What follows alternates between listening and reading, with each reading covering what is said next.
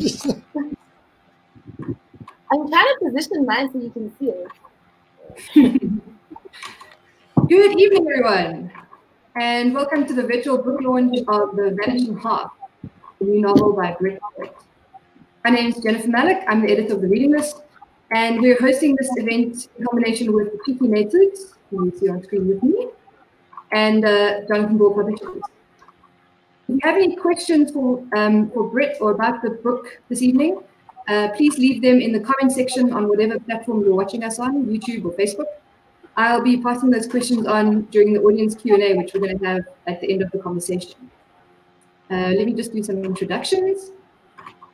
Joining me this evening from the Cheeky Natives is Alma Malisha Tsele, a medical doctor who's currently working in the pharmaceutical sector.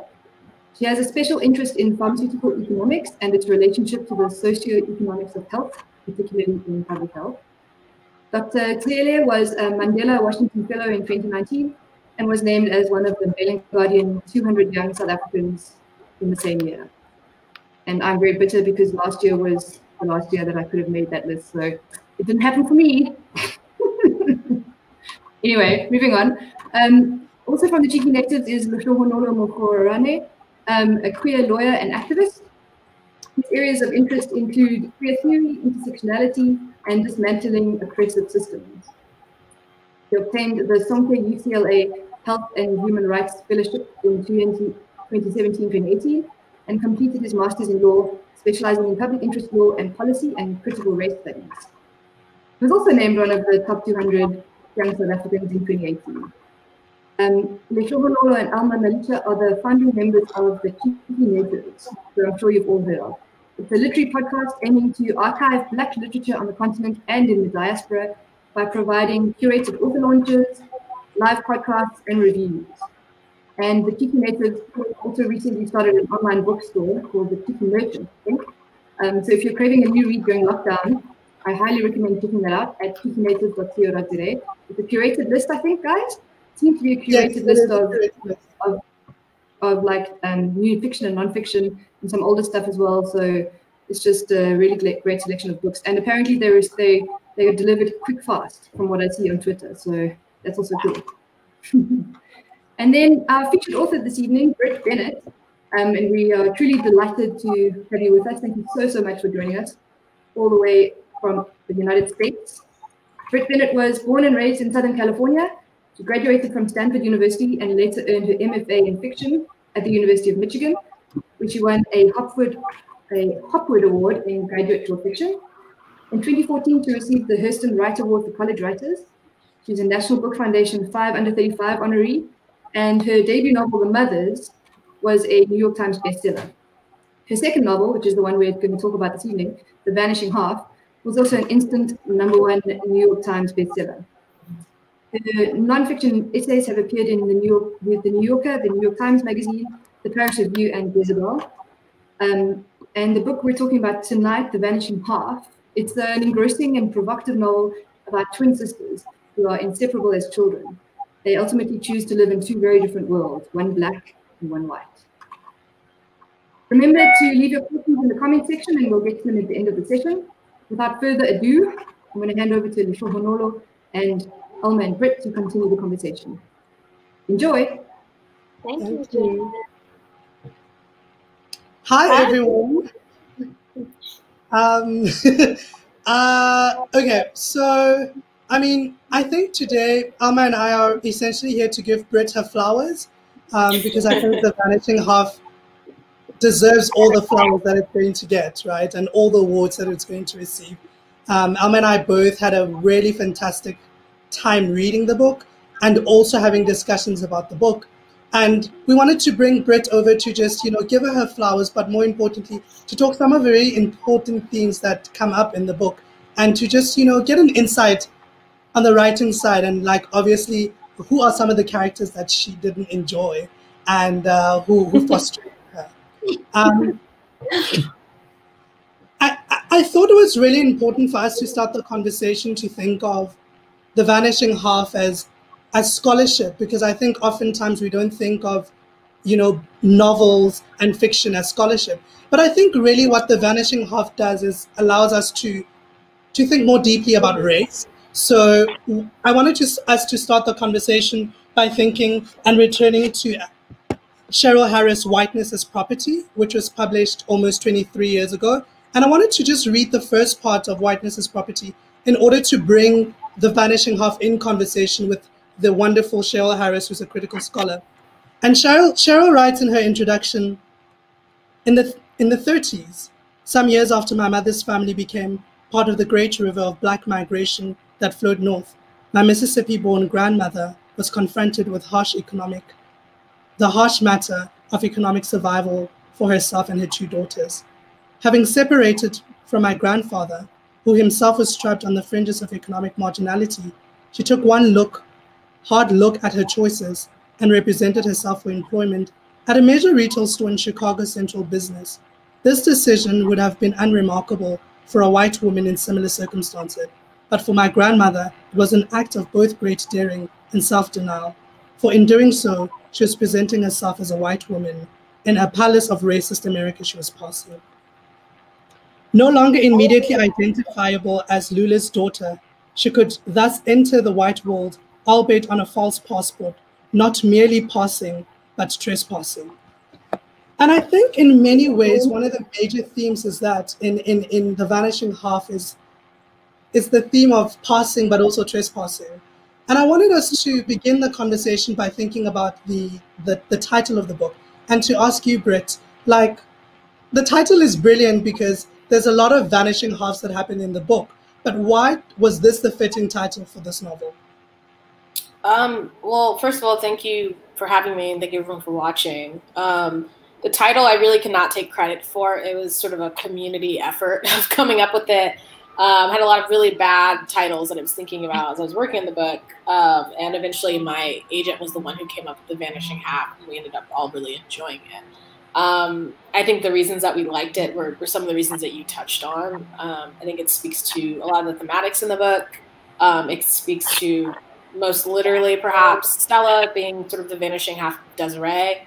It speaks to kind of the disappearance of blackness in Stella's life and the half of her life that she can never really talk about or address to anybody because that's the part of her life where she lived as a black woman. And there are all these other characters in the book, as you said, who go through these moments of transformation and change and become somebody else, but also lose who they were. So I thought that the title spoke to the thematics in the book on a lot of different levels.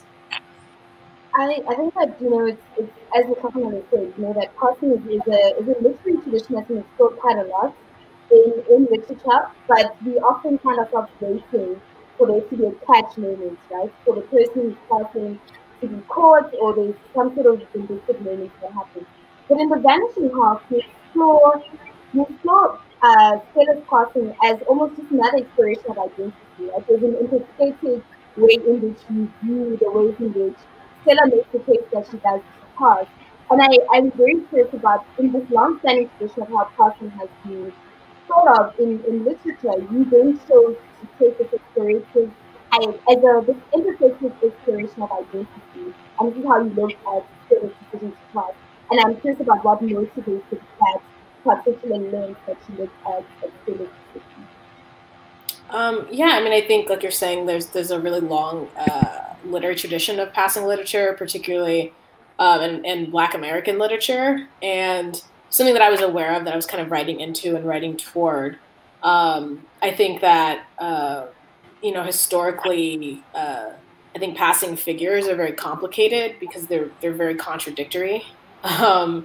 There's a sense that, by Stella deciding to be white, that she is doing something that's transgressive, perhaps, because if she can walk into a building and become a white person just because she decides to accept somebody reading her that way, then what does it really mean to be white in this world if it's something that is so sort of flimsy and something that can be obtained through performance?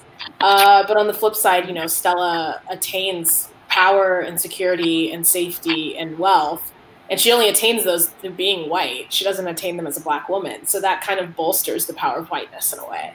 And I think there's something about that contradiction in passing literature that's really interesting.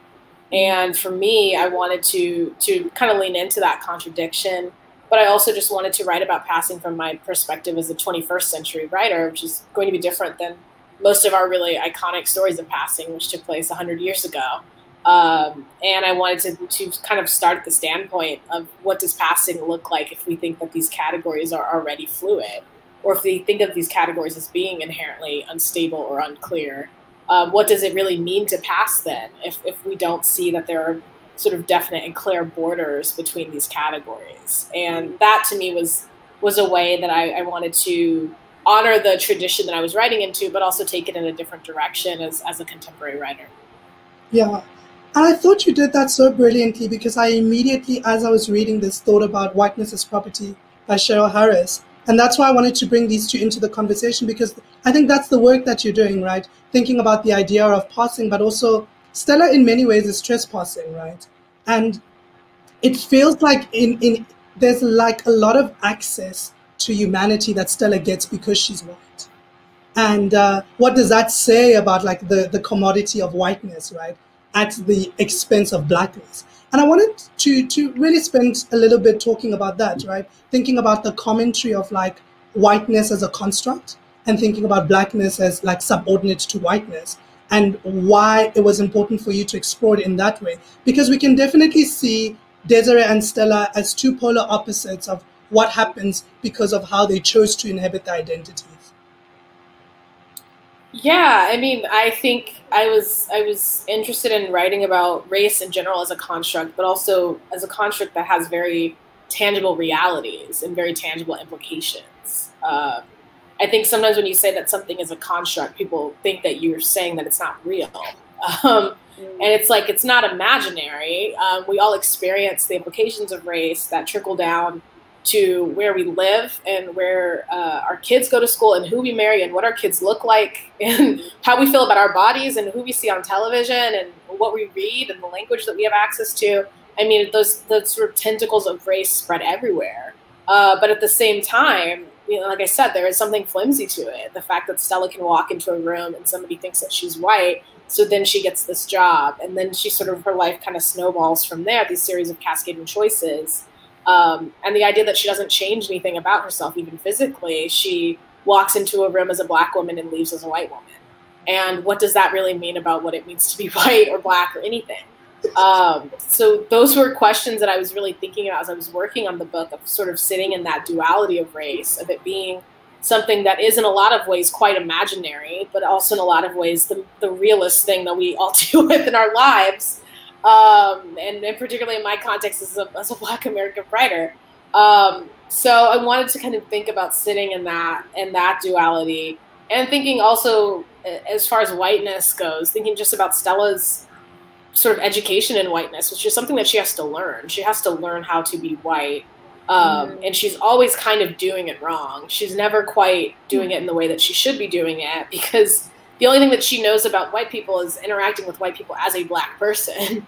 And she knows the sort of, you know, the kind of good old boys in rural Louisiana that she has been experiencing. And that's very different than her husband, who comes from this like East Coast kind of wealth.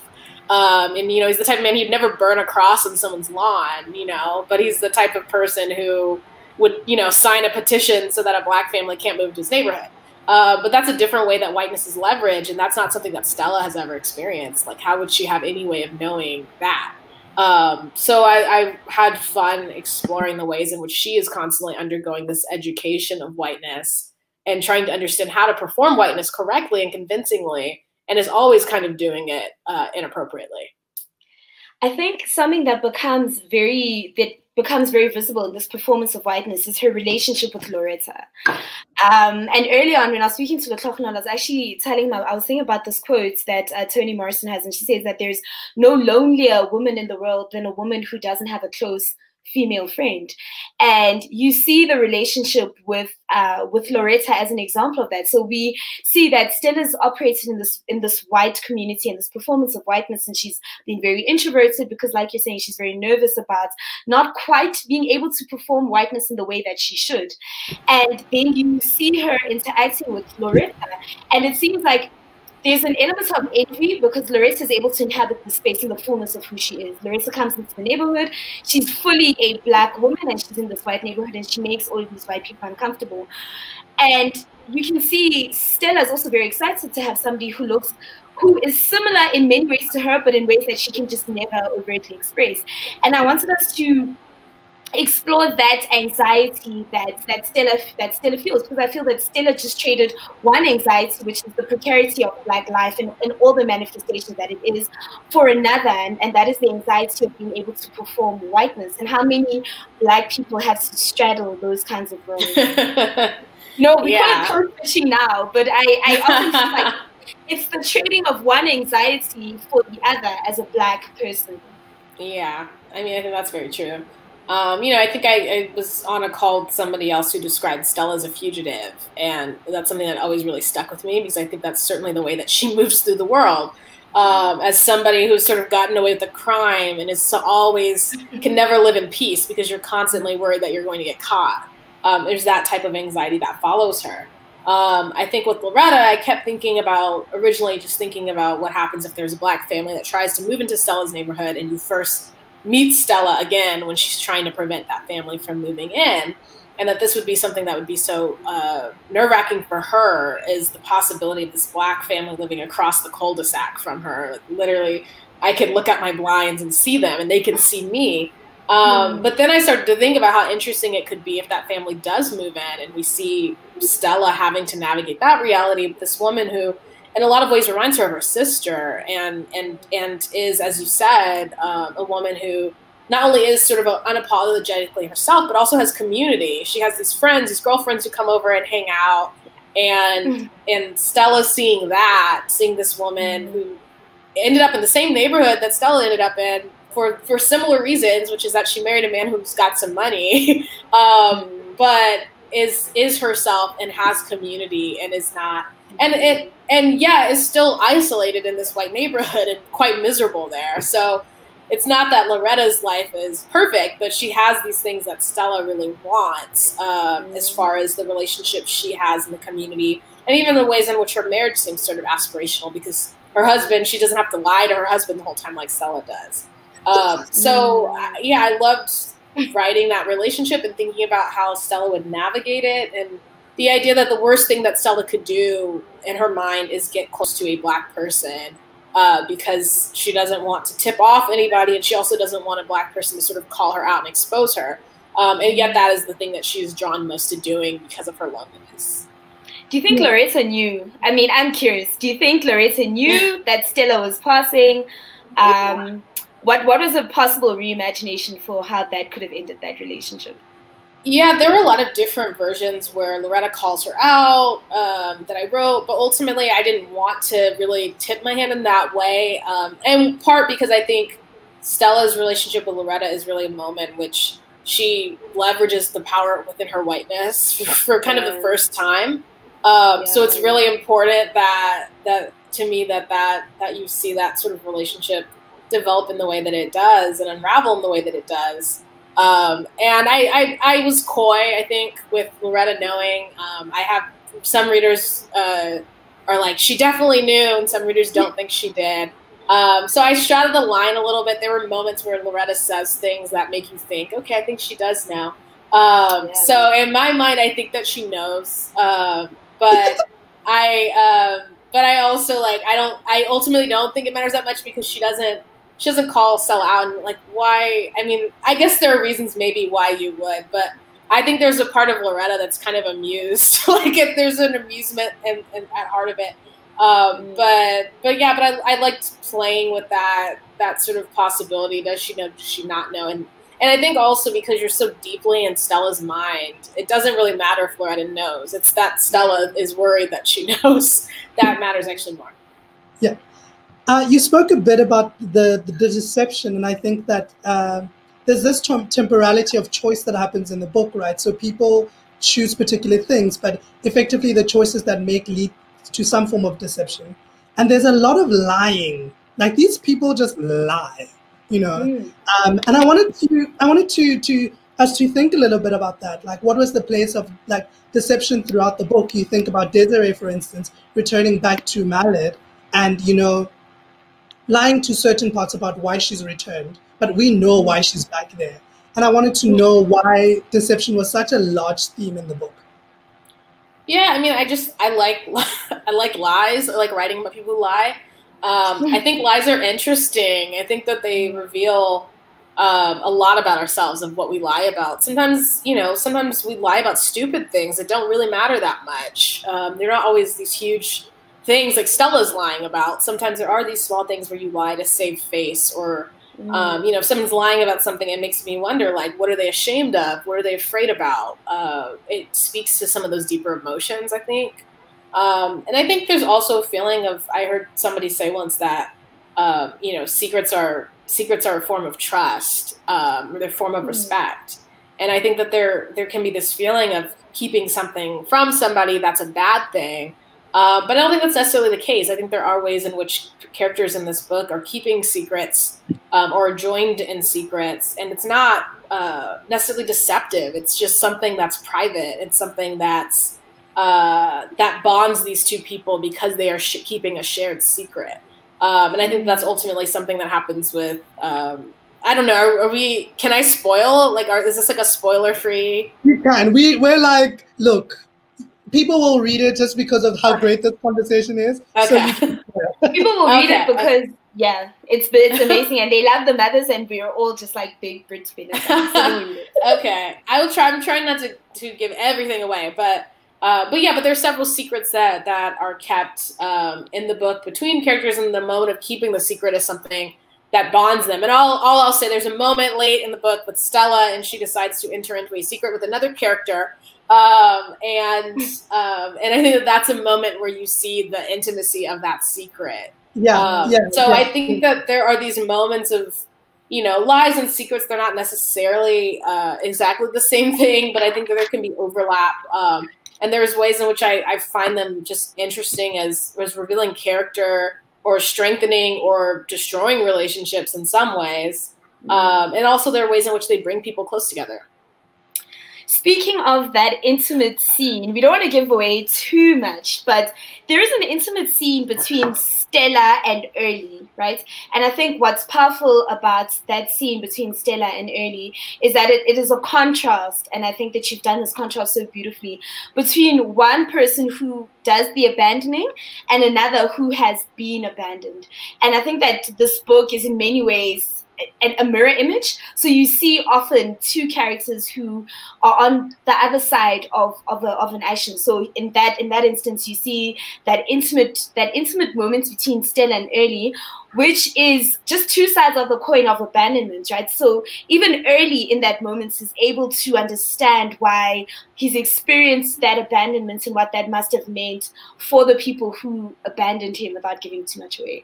And I find it very interesting that you've written about how love can even exist in spaces like that, right? So we often think of love as this like beautiful energy, this thing that exists outside of whatever, but you have in that particular moment, and I think that in weaving the themes of loss and abandonment, you've also been able to show the existence of love in that space.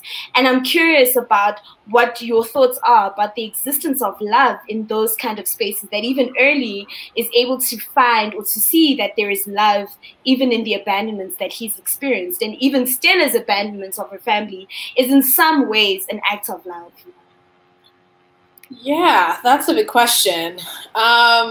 You know, I mean, I just think as far as that scene goes, like I'm always interested in characters trying to empathize with each other, and whether they fail to or not. I think that I want to think about characters who are trying to see across difference, and there are lots of different ways in which people are different in this book, but that's something between the two of them and their role in that way that you described. So I wanted to think about that moment. And I think there are also just pairs that I wanted to see together, because when you first meet early on in the book, he is looking for Stella, and having a moment where you see him actually with her, although not in the way in which maybe you thought, or the way in which maybe he thought. I thought that was something that would be fun to explore. So I don't know. I mean, I think I'm interested in this book, I think in a lot of ways, about the complexity of love. I think I knew I was writing about Stella and Desiree, who would be the central relationship in the book, although they barely spend any time physically together in the book. So that was going to be writing about this complicated sister relationship that is lasting throughout space and time, although these two people are not physically together.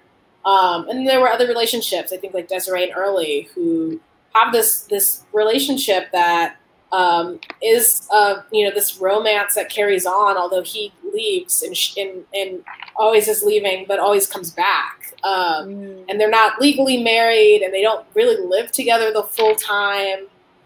So there's something a little unorthodox maybe about their relationship, but I wanted to write about that and thinking about what does love look like when it's not about possessing and not about being possessed by somebody. What does it look like to love somebody in a way where you let them go and they let you go and you go your separate ways and you come back again, and there's not this feeling of being sort of locking somebody in and being someone's ball and chain, as they say, which is horrifying, I think, a horrifying way to think about a marriage. So I wanted to think about what that relationship looks like in this sort of unconventional. It's not a traditional marriage in any sense, but these are two people who've chosen to grow old together and in a way that is not oppressive and not about possessing somebody. So I wanted to think about all those different ways in which love and family can be constructed that are maybe differently than what we expect and maybe differently than what the characters expect. And I think also to think about you writing about love, one of the other couple that I really, really loved in the book was thinking about Jude and Reese, right? Yeah. So for me, it was like the softer, more tender moments in the book, right? And wanted to applaud you for that, because I think that you really wrote that relationship so beautifully, because in many ways, what the relationship between Reese and Jude was trying to explore is also a commentary on like closer to whiteness and closer to lightness, you're more desirable. And how many times people sort of are jarred and like, wow, like you two are really together. Like you're conventionally like quintessentially beautiful and you're not, because of how we've constructed beauty standards. And how did you two end up together? So I thought that exploration was really wonderful. And I wanted us to speak more about why it was important for you to do that exploration. But also I think connected to that is thinking about like writing Reese as the man that he is and the man that he's becoming, and how in many ways I really appreciated that, because we met Reese in the moment where he was ready to share himself with us, but with nobody else in the book. And it wasn't like this hoo-ha type of thing. So also thinking about the idea of what is the utility of a coming out to particular people and why that's important. Yeah. Well, to the second part of your question, I think, yeah, that was, I knew that, that there can be sort of a fascination with coming out narratives, because I think there's a trajectory that people are familiar with. And there's a sort of internal conflict, and, there are beats of a story that can be useful to writers, I think, when you think about it. But for me, I think that there's sometimes we focus too much on those moments of somebody's life. And for Reese, I wanted to meet him in that moment that you're saying, where, his close friends know his journey, but nobody else knows or really needs to know. And Jude doesn't tell anybody. That was one of the things that I was thinking about when I was talking about, secrets being a sign of respect. It's not because she's ashamed of him. It's because this is his life. So there is this moment in which we meet him, and we get glimpses of what some of his past was like and his sort of his journey into California. But it was really important for me to meet him in that place, where when we learn his journey, it's him choosing to tell Jude, and that I didn't want to treat this as some type of cheap reveal or something. It's just something he tells her quite matter-of-factly, and then you move on. So I didn't want to treat Reese's identity as some type of a problem for the story to solve. That was like one of my things as I was writing the book, was just like, bodies are not problems, identities are not problems. So that was something that was in my forefront of my mind. So I knew that I didn't want this to be a conflict between the two of them. I think that's also a way in which we sometimes write these stories where there has to be like some sort of moment of tension about somebody's identity. And to me, there wasn't. You know, we move on from that, and really the problems that they face as a couple are really about the fact that they don't have any money. You know, like all the things that they both want to happen in their life or they're struggling with, are because they don't have money or resources or access to all of these things that we see Stella and her family very like blithely enjoying. So that was one of the things I thought about writing that story. And as far as sort of color, I thought about that too, because so much of Jude's journey in this relationship is really accepting that this man loves her. You know, she finds it so hard. She's been raised under this really oppressive and violent ideology about color. And she has never believed herself to be somebody who is beautiful or somebody that someone else might love. So she meets this person who really loves her, and she's sort of incredulous about it, and she finds it really hard to believe. And I think that there can be something really frustrating from Reese's point of view of trying to love somebody who sort of resists you in that way. You know, you're trying to offer somebody this gift and they don't want it. And there could be something frustrating in that way of trying to be loving and kind to somebody who just doesn't believe that you could possibly mean to be loving and kind. So to me, there was sort of this dance between the two of them, and that being a big part of their arc of both of them having to learn how to love and trust. And not only that, but learning how to allow somebody to love you and learning how to trust somebody to love you. And I think both of them go through that journey. For Jude, it really is a huge challenge for her, because she grew up with dark skin in this town Mallard that taught her to hate herself. So how is she supposed to let Reese love her if she doesn't love herself? So I thought about all of those things writing that relationship, but I really did enjoy it. I think that those moments of tenderness were really important in a book where there is some brutality, and having those moments of sort of joy of all of these people hanging out in LA and, you know, just having their parties and enjoying each other and building this sense of community and love and friendship. That was really good for me, I think, as I was writing the book.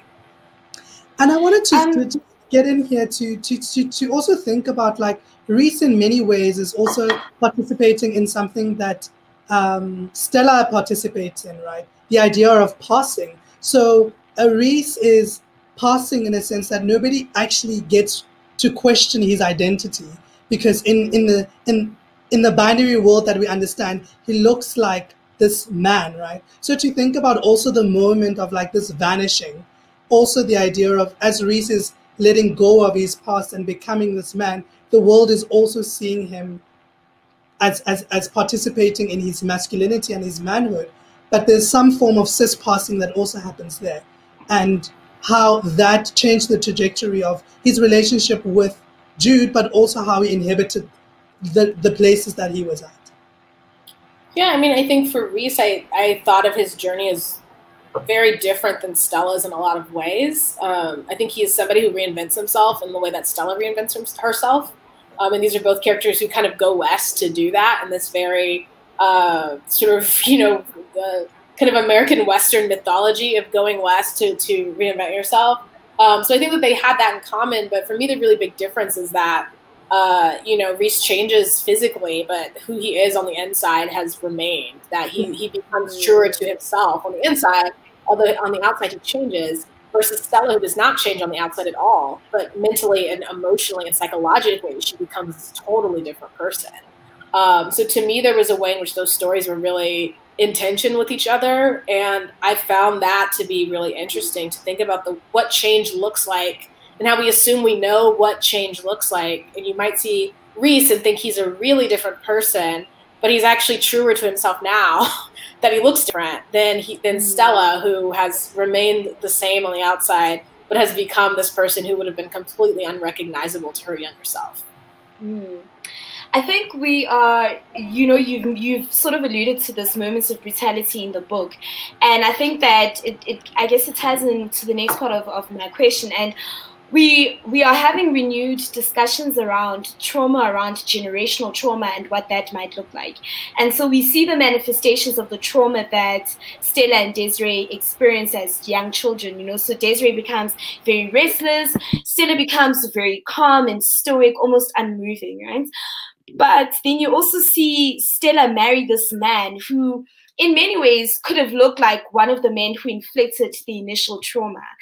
And I'm really curious about how Stella, I mean, in your writing of that relationship, what the navigation must have been like for Stella to be in this romantic relationship with somebody who 20 years ago, 30 years ago, may have quite easily been capable of inflicting that kind of trauma and that kind of violence, right?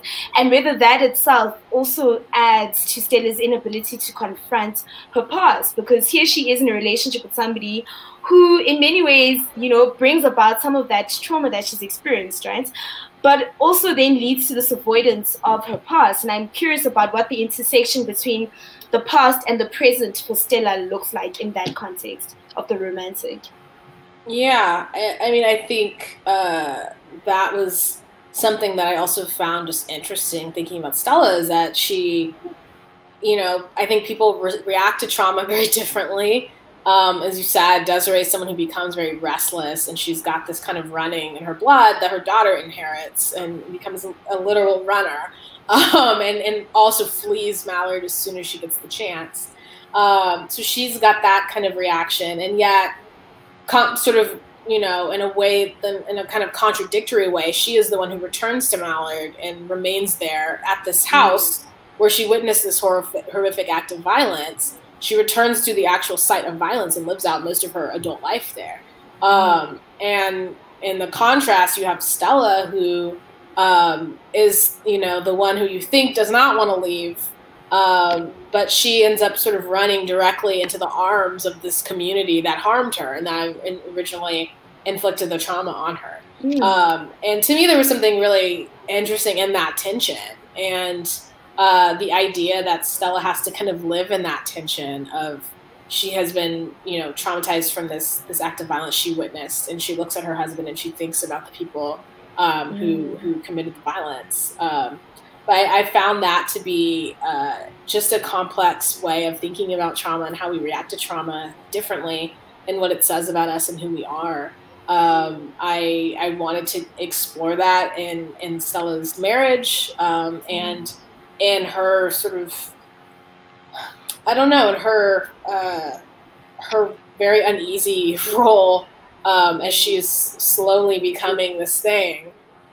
She's becoming sort of more, and she's getting more and more invested in the project of whiteness, even though she has been victimized by it. And I think that there's ways in which a lot of us are that way in our lives. We're sometimes drawn near to what hurts us, and why do we do that? To me, that was just an interesting question that I wanted to explore.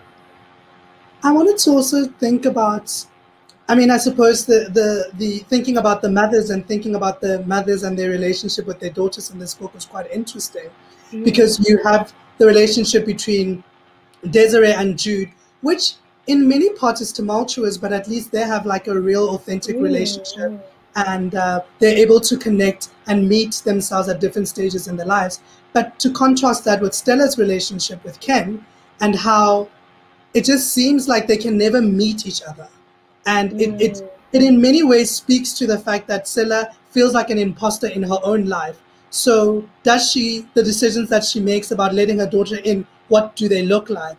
And we see this later on in the book where, like, she really wants to get to know her mother, right? And she really wants to get to know, where do you come from? What do you do? And this woman is just not letting in. And I wanted to ask about why the contrast of those two relationships, because, you know, what was the contrast of those two relationships, and why was it important for you to think about daughters having somewhat difficult relationship with their mothers? And just to add on, sorry, but just to add on to the Kloppenon's question, which is something that he and I spoke about a little bit earlier, is also the ways in which there's a rejection of identities that we see, and it's quite clear, like you're saying in Stella, you know, so Stella rejects the identity of blackness and moves on. But there's a scene where Jude is born, right? And Jude is dark-skinned. Her mother's obviously not. But her mother experiences a deep relief at this child not looking anything like her, in the same way that Stella also experiences a relief at this child being able to pass even more than she's able to.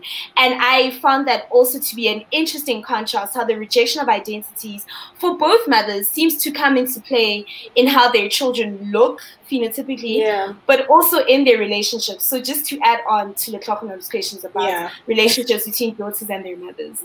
Yeah, well, you guys are super close readers. These are questions I have not yet been asked. So thank you for that.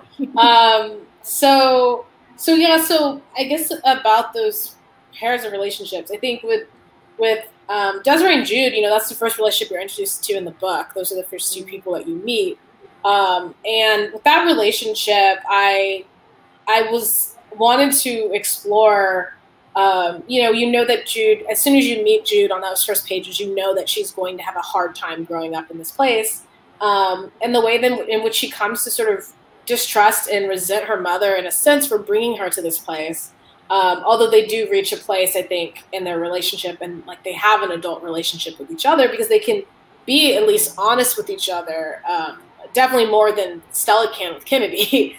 And I think for Stella and Kennedy, I was not that interested in their relationship at first, but I think when I started to think about what that relationship would feel like, really from both of them, for me, thinking about Stella feeling like, as you said, that she's an imposter, that her daughter is just another thing that she's kind of stolen, or her daughter is someone that, that really belongs to somebody else, but she's kind of taken her. I kept thinking about what that would be like to feel that way about your own child, and how you could have that type of relationship, or what type of relationship you could have with a child who doesn't feel like they're yours. So that was interesting to me. And then from Kennedy's point of view of wanting to be close to her mother, again, as I was saying kind of with Jude and Reese, but wanting to be close to someone who pushes you away and keeps you out and you don't understand why. And thinking about the knowledge gap between even Kennedy and Jude, because Jude knows sort of the family lore. She knows about Stella. She knows about what happened to their father. She has all this information. Kennedy has none of that information, but she has just sort of inherited the situation. She's kind of stumbled into it and inherited this mother who behaves in ways that she doesn't understand. And she comes from this family and from this place that she's never heard of. What that would feel like for Kennedy and trying to cultivate this relationship with her mother. And she thinks that her mother just kind of, she thinks that her mother doesn't even really like her. And the fact that Stella is in part very standoffish because she's trying to protect this life that she has built, and protect the relationship that she has with her daughter within this life that she has built. But because she is doing that, she's actually pushing her daughter away. And there was something in that irony of both of them. They're both kind of in this impossible situation with each other, and they both don't quite see it or understand why. So there was something really fraught about that. And I think in general, I'm really interested in mother-daughter relationships and how complex they are and how they shape who we become, either in what we inherit or how we create ourselves in opposition to somebody else. So I'm always interested in that thematically, and this book gave me two really interesting pairs of mothers and daughters to explore. Speaking about locations, Mallard is such an interesting location for me for a number of reasons, right? Mallard is this third place, which when people read the book, you don't want to give away too much, but when people read the book, they'll see why. Mallard is this third place, but I think that Mallard is a location, a physical location, but it's also metaphorical, right? For this desire to transcend blackness, right? And how even though, for example, there are people in the town who can transcend, who can pass, they're still not protected by this ability to look closer to whites than to blacks. So they're still not protected from the violence that white supremacy can enact on them, right? But it also then leads to Jude having a very complicated relationship with hometowns. And I mean, she makes a comment about how, I think it's Reese who makes a comment about how black people don't have the luxury of disliking or hating their hometowns in the ways that white people are able to extricate themselves from their hometowns. And I was very curious about why Reese would make a statement like that about hometowns when you think of the kind of violence that Mallard has inflicted on Jude and the kind of violence that places like our hometowns can reflect on dark-skinned women, you know, what it means to be a Black woman in certain spaces is a site of violence. And Mallet, for me, represented that. Yeah, I mean, I think the idea of who can sort of disregard home, I think it's a complicated thing, and who feels free to do that, and who feels free to, yeah, to sort of disown their home and create themselves in a new way. I think for me, and part of that was kind of inspired just sort of conversely by the love most of the Black people I know have for hometowns. Even the people who have left or have a complicated relationship will still defend their city. There are people I know who love their city. I mean, the people I know who are from like Chicago, I mean, you cannot say one bad thing about Chicago. They will, truly go off on you. They love Chicago. I'm living in New York now. I mean, New Yorkers are, Black New Yorkers love New York. So there are often a lot of problems in these places and a lot of things that people experience in these places. But this feeling of discarding home is kind of a way of discarding family in a sense. And that for a lot of people, and I think particularly for a lot of Black people, is something that's kind of unthinkable. Like you don't just cast aside your family.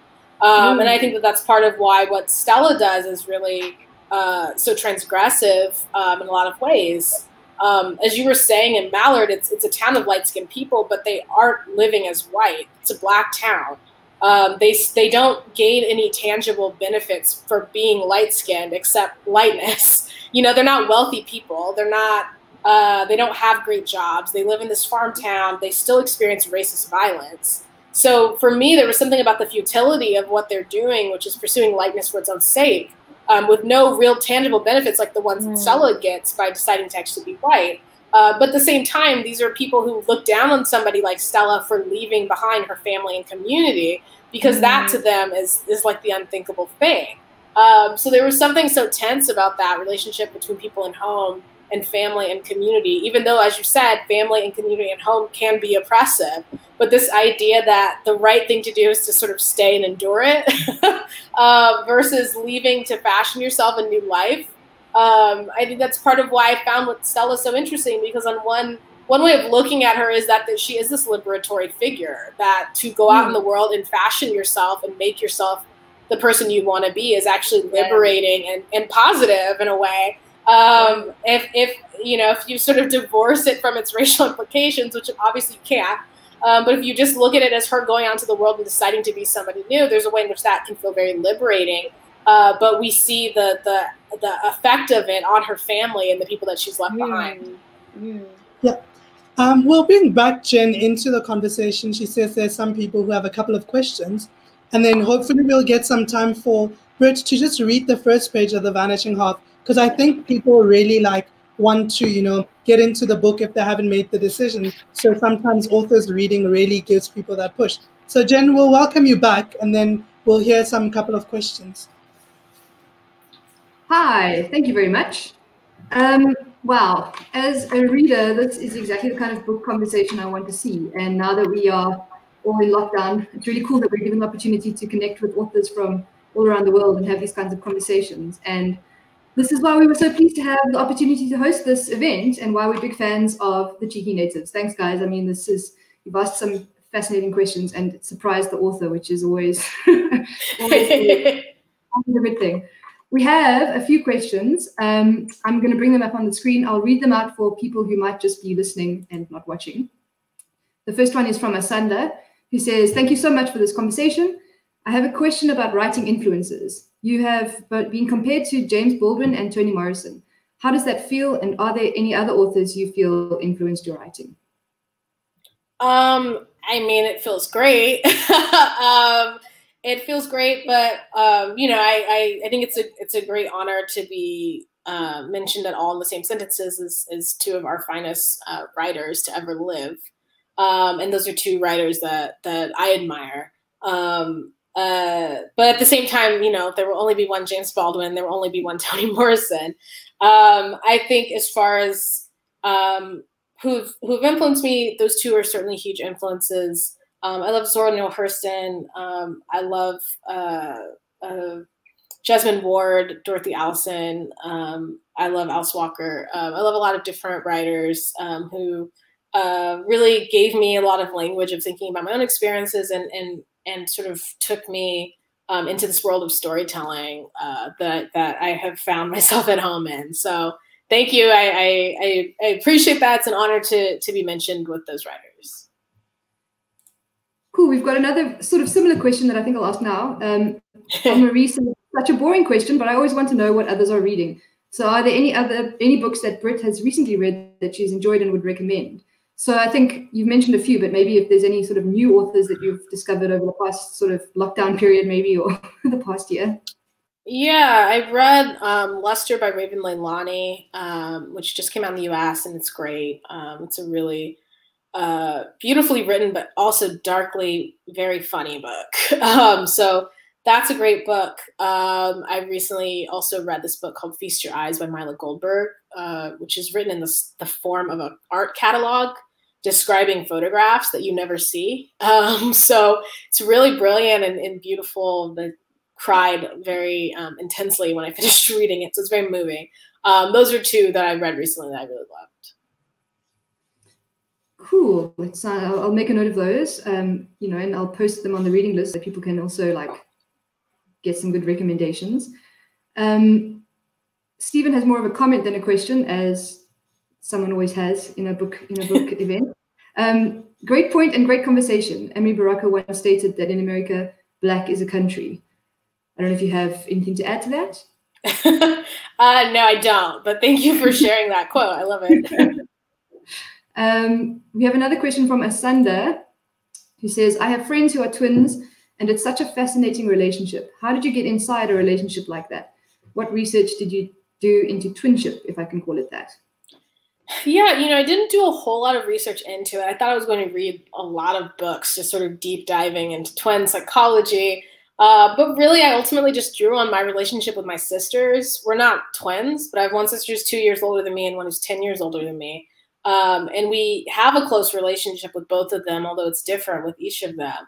But I was really interested in the way in which that relationship, I think, with sisters can be really intimate and also claustrophobic. And to me, it was sort of that nature of twinship that I found really, really interesting, is this idea of these girls who are so incredibly close and can rely and trust on each other in that way, but also feeling trapped by that closeness and both wanting to break out in some way and being a little afraid to do it until Stella's finally the one who surprises you by just doing it. So to me, it was that dynamic of just sisterhood that I was able to draw on to try to represent the nature of twins, which I imagine is what I have experienced with my sisters, but ramped up times 100 of that intimacy and that claustrophobia.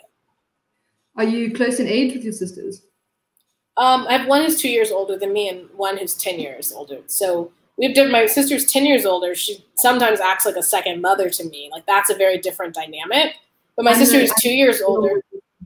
My little sister is 10 years younger than me. So, yeah, it's a very specific dynamic. And then my sister who's 2 years older than me, we shared a bunch of the same friends when we were at school, So I had those different kind of relationships, but I'm close to both of them in very different ways. But to me, that was what I was able to draw on to think about those twins. We have another sort of, I don't want to say inevitable question, but another question that I'm sure we all want the answer to. What is your next adventure in storytelling, from Carl? I like the way that was phrased. That was phrased more colorfully than what are you working on next? So I like that. Yeah, I'm working on another novel. It's still extremely early, so I can't say too much, but it's about music and it's about a rivalry.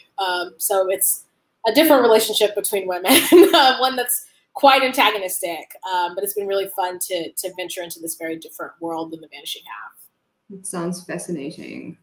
I'm sure we can't wait for that. You're also involved. Well, you are the book has been optioned for TV. There was an intense, what's the word? Auction for the rights. And I've read that you're not involved in writing that, but I think you probably are, involved in choosing who's going to do it, or, you're producing in some way. How's that going? Yeah, Yeah, I'm an executive producer. I'm not writing, but we brought on some great writers to tackle it, and we have a great creative team. So I'm really excited to weigh in and consult and read the drafts and give them notes. But I'm really happy to hand off this task to somebody who knows how to write for TV, and be able to return to the world of books, which is where I feel most at home. So that's another adventure in storytelling, just a slightly different type of storytelling. Yes, and somebody else's adventure more than my own, thankfully. So Stephen has just said he's just bought a copy on Amazon, which is my cue to say, if you haven't bought a copy yet, buy a copy now. You can get it at all your local bookstores, independent and non-independent. You can get it online on all the retailers. You can get it in ebook and hard copy, versions. So we really recommend that you go out and buy a book, and we would stress that that's almost compulsory after watching this video. So. Yeah, and I think also to get it in audiobook, because I had it in audio, and I always love to read because the imagining is so amazing, but the person who reads the audiobook is really incredible. So to get it in audiobook as well, if you're into audiobooks. And it's always nice to have a good reader. It really makes or breaks the book sometimes. Cool, that's all the questions we have. Carl just says, thanks. So I think we'll all say thanks. I don't know if you guys have, Alma and Letlobololo, do you have any closing remarks or something else to add? Yes, just to ask Brit to read the first page of The Vanishing Half. Yes, and then we'll give her flowers before we go, and then, yeah. Sure. I think I'll remove us from the chat for the reading so that Rick can have the full screen. Okay. And if you, when you're done, like maybe go to this or say, thanks or something, and then I'll bring us back. Got it. The morning Lula Bond ran to the diner to break the news. And even now, many years later, everyone remembers the shock of sweaty Lou pushing through the glass doors, chest heaving, neckline darkened with his own effort. The barely awake customers clamored around him, 10 or so, although more would lie and say that they'd been there too, if only to pretend that this once they'd witnessed something truly exciting. In that little farm town, nothing surprising ever happened, not since the Vignes twins had disappeared. But that morning in April 1968, on his way to work, Lou spotted Desiree Vignes walking along Partridge Road carrying a small leather suitcase.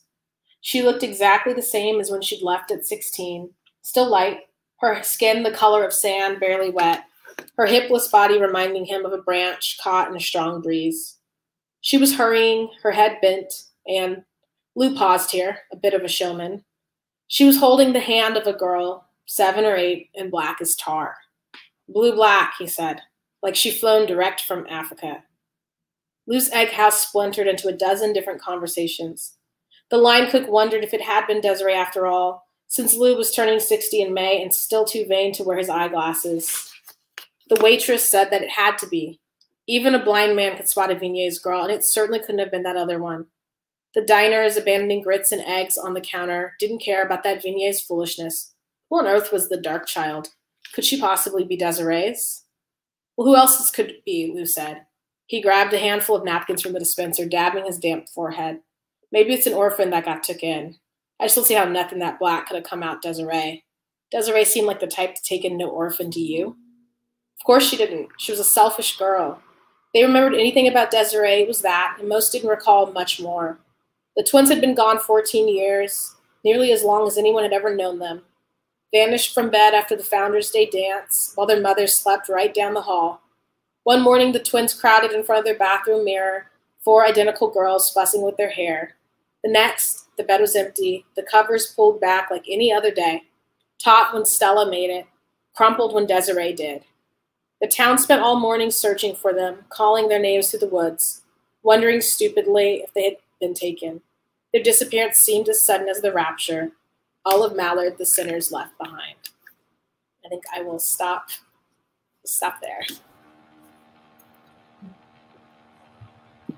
Thank you very much. Sure, this was amazing. I think in closing, just to say, Brit,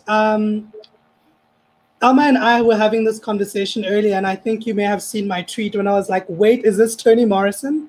Because I think really, I think really, more than anything, the writing in this book is exquisite. The storytelling is amazing. But I find myself returning to certain passages in the book because I'm like, oh my gosh, like the imagery is so palatable that I want to relive it again. And I just wanted to say thank you for writing The Vanishing Half. I think it's really going to stand the test of time. And like I said at the beginning of this conversation, it's not only a piece of literature, it's really going to go into the canon of critical race theory, because in many ways it sits alongside conversations that Americans are having about race. So thank you so much for allowing us to, a peek into your mind. Thank you. I mean, just to, echo what Tlhakunelo has said, I read The Mothers, and it's so funny because I pulled up a tweet the other day and I posted about, oh my God, I love The Mothers. And I was on call, but I wasn't sad because I was reading The Mothers. And then it was The Vanishing Half, and to be able to see ourselves in writing is something so profound about Black women, Black people writing about themselves. It's such a profound act of resistance, writing against the silence. And we just want to honor you at the Cheeky Natives and once again congratulate you on writing a brilliant book that not only will stand the test of time, but in many ways it's a timely book, but it's also a timeless book. And so we just wanted to give you your flowers at the Cheeky Natives and congratulate you once again. We can't wait to see what follows from here. Thank you. I really appreciate it. Thank you so much for having me. Thank you so much. And we'd like to thank Jonathan Ball for sort of pulling this together. Jonathan Ball Publishers, who distribute the book in South Africa. Thank you to Letohanolo and Alma. And thank you so much to Brit Bennett, our featured author this evening. And thanks for a fascinating conversation. Thank you. Thanks, everybody. Thank you. Thank you.